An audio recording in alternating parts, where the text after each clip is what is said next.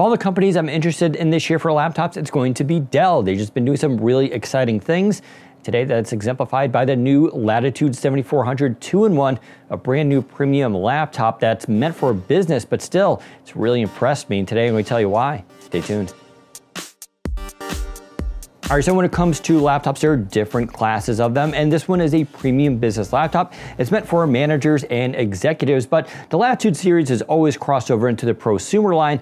Think of it like Lenovo's ThinkPad series or EliteBooks by HP, all of which I tremendously enjoy. Now, the Latitude series here for the 7400 has done a few things here that have never been done on laptops before. That makes it really interesting, but it's gonna be that battery life that's really impressed me. But let's get to the tour of the specs and features first. I'll show you what's new. All right, starting with the outside here, you can see Dell is using their brushed aluminum finish. Now, this is a all-metal unibody design, and it's really nice. And what I like about this brushed metal here is it really doesn't pick up fingerprints. This actually bothers me a lot with a lot of laptops, including Razors. And you can see here, yeah, there's technically a little bit of oils it can pick up there, but compared to most laptops, I have a very clean one. So if you're fastidious about being clean, well, this is gonna be your choice.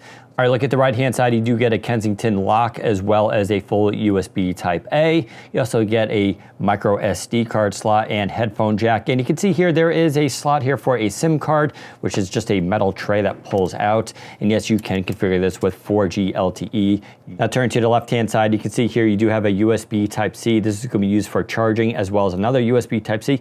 Both of these are full Thunderbolt 3 ports, so that's really nice. That charger is actually really good. It comes with either a 65-watt charger or for an extra about 13 bucks, you get a 90-watt charger, which is unusual for this range. You usually don't see something that powerful, but a 90-watt charger is really nice. You get a full HDMI as well because this is a business laptop and they use those a lot, as well as USB Type-A. So overall, good selection for ports. Now, usually backs of laptops aren't too exciting, but I just love the design of this. First of all, look at how parallel everything is with these rear vents here for the CPU. Really nice clearance there. And you do have this new dual hinge design. I just want to call this out because I'm seeing a lot of companies do this. So this actually flexes at two angles, one where it connects to the display and one where it connects to the body. And that design change is actually very important as it gives a little lift to the device, as well as allowing companies not to have a massive chin on the display, which I know bothers a lot of you folks. So this new design is a cure for that, and you'll see a lot of manufacturers using it in 2019. Looking at the bottom, nothing too exciting. You do get a couple of screws here to remove the bottom, as well as the intakes for the dual fans, as well as another vent there. And you do get speakers on the bottom edge, and that's kind of annoying a little bit, but I want to point out, these are actually pretty good speakers for Dell. That's always been a big complaint of mine with Dell devices, even the XPS line. These speakers, though, show me Dell actually is concerned about audio and making a lot of progress. Not the best in class, but these are solid B+ speakers. I'm actually very happy with them. All right, opening up the Latitude 7400, you can see all sorts of great stuff here. So very thin bezels. Obviously, a lot of you guys are very concerned about that. So extremely thin bezels, including that chin I was pointing out, very thin, goes down to the bottom there. You can barely see it. And they didn't compromise though. This does have a full webcam on top, which is really nice. There's also Windows Hello. This is also uses Intel RealSense technology, and I'll talk about that in a second here. So this not only has the ability to log you in facial recognition, which is super convenient, it also has this new feature that is co-produced with Intel, which basically detects your presence. So if you're sitting in front of the laptop, the screen will just stay on while you're using it. However, if you depart from the laptop for a minute or 2 minutes, you can set it yourself, the screen will automatically lock and the display turns off. Despite the fact that it's off, those cameras stay on. So as soon as your face appears in front of it again, well, it automatically turns on and unlocks. It's completely hands-free. Don't need to wake the laptop, and it works brilliantly. So it does that for locking and unlocking. It's a really nice feature, completely optional, but you'll see Dell using this in some of their other laptops, including that new XPS 13 2-in-1 that's coming out later this summer. It's really neat though. I've been a big fan of it, and for those of you who like to lock your computer automatically, well, it's a sure win. As to the display itself, it's a 14-inch full HD 1920 by 1080 resolution. So that's 16 by 9. Yeah, I would have preferred 3 by 2 or 16 by 10 like all of you, but it is 16 by 9, so we're going to have to stick with that for a little while. But it's a very good display. It's a low wattage, low power display. So this uses about 1 watt of power versus 2. That may not sound like a big difference, but it actually matters a lot. Brightness is okay. It's going to approach around 300 nits. It's not the brightest in the category here, but I never felt it was too dull or had any issue with it either. Also, the colors and contrasts are very good with this display. Again, On business laptops, I expect compromise. This one, though, is actually really good for watching videos. Sure, it doesn't have Dolby Vision or HDR or anything like that, but it's overall a very good display. I'm very happy with it. Of course, it supports touch and inking as well. So overall, I'm really happy with Dell's choices here. All right, looking at the keyboard deck here, some interesting stuff going on. You do get the power button here with a bright LED light there. In fact, this actually has a few LEDs to let you know it's charging, including one on the front. Well, this keyboard's kind of interesting. So I don't love the look of it. It's smaller chiclet key designs, and I feel like they could have gone maybe edge to edge with this or done something else. That said, very good keyboard. I have no problems typing on it. Very good travel on it. A little bit shallow, probably about 1.3 millimeter, but overall just really nice for typing. It's not too loud, and I just don't care for the look of it as much, but overall for typing, it's really great. You also get the full arrow keys here. So if you'll notice, this dips down a little bit here. Most companies will sacrifice with the top and bottom ones, make them even smaller. Not Dell though, they're giving you the full size, which is kind of nice. And now looking at the trackpad here, it's a pretty good size, glass, precision drivers. Responsiveness is very good, very smooth, and it feels just really nice on your finger. The clicking is also good, but it does have a slight little rattle to it, which kind of bothers me a little bit. Feels a little bit cheaper than what I think they could do, but overall, no issues using it. Let's get to specs and features. So this one is running a Intel Core i7-8665U. It's the latest 8th generation 15-watt CPU. It's actually very powerful.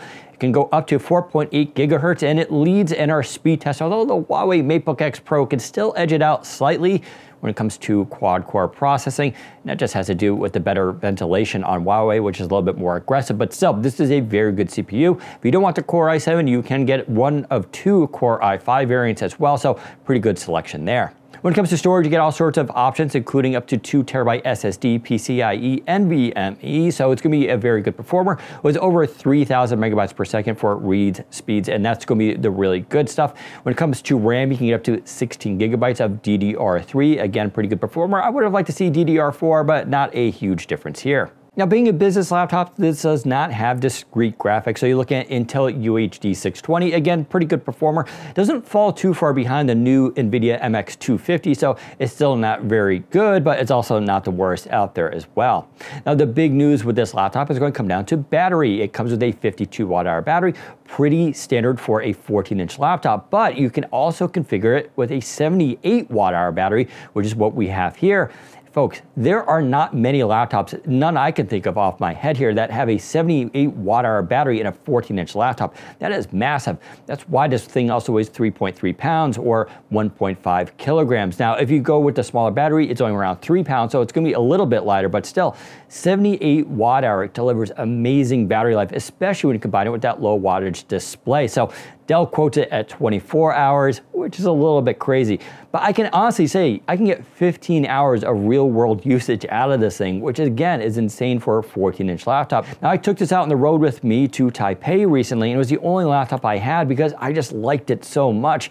The ability to turn it to a 2-in-1, use it as a tablet. That pen is just a really good pen overall. I like it's magnetic and sticks to it, but that battery life is just killer for me. That combined with a Core i7 processor is no joke for a laptop. Display was also very good. I really love that Intel RealSense technology, which I hope to see in more laptops. I'd love to see Surface use it as well. Now, when it comes to heat and noise, overall is a pretty cool laptop. The fans don't get very loud. Sure, if you're running a Windows update, you'll definitely hear the fans come on there, but again, very cloud, no high-pitched whine, no coil whine either. So overall, it's a pretty quiet laptop, and I really enjoyed the performance from it. All right, let's bring it all in. So the Dell Latitude 7400 2-in-1. It's one of my favorite 14-inch laptops right now, even displacing HP's EliteBooks, which I still recommend and still really enjoy, but look at that design. It's slightly more modern. You get those really ultra thin bezels. You get that great Windows Hello camera. Overall, the keyboard's very good, and that 78 watt-hour battery just totally seals the deal for me. Combined with a 90 watt-hour charger on the road, this thing is just unstoppable. It's a really good laptop. It's flexible. Even the speakers are good on it, which is something I'm just not used to saying. I just really want to point that out. Even when flipping into a 2-in-1 position, the speakers were loud and didn't distort, and I just really enjoyed it. I didn't even point out they're using some new technology from Max Waves, which uses the camera to see where your head is positioned and then adjust the audio based on that, which is kind of crazy. Fortunately, it doesn't work with UWP apps for whatever reason. So if you're going to use movies and TV, well, it doesn't really work there. But if you're going to use it for games or other Win32 apps, it does work, and it's actually really impressive. In fact, we'll give you the link and you can go try it yourself. All right, let's talk about pricing now. This starts at $1,600. That's for the Core i5 version with 8 gigabytes of RAM. The version we have here, it's $2,700. That is very, very expensive, but this again is a premium business laptop. It's meant for companies who are probably going to buy this in bulk and they're going to get massive discounts. Anyway, no one really pays Dell's full price unless you're going to buy it as a consumer. Now, if you are interested in this as a consumer, I highly recommend it. There are other options out there, including HP EliteBook. Their 1040 is really nice. I haven't tried the new G6, but I really enjoyed the G5. We reviewed it on this channel, so go check it out. You also have the ThinkPad X1 Carbon, which is sort of in another league. It's a super light laptop, but this will crush it for battery life. There's just no doubt about it. Still though, if you're looking for a full HD one that's going to get you really, really long battery life, well, I can highly recommend the Dell Latitude 7400 2-in-1. In fact, it's, like I said, one of my favorite laptops this year. All right, so there's a quick look at the Dell Latitude 7400 2-in-1. It is now available from Dell.com, and you can go there and configure whatever options you want. Now, if you want more information about that, we'll have the link in the description below. If you have any questions about this laptop, leave them in comments. I'll try to answer them as well. Otherwise, tell me what you think of this laptop. Is Dell hitting it out of the park so far in 2019? I think they are, but you tell me. Otherwise, if you like this video, give us a thumbs up and don't forget to subscribe. Thanks for watching. Take care, everyone.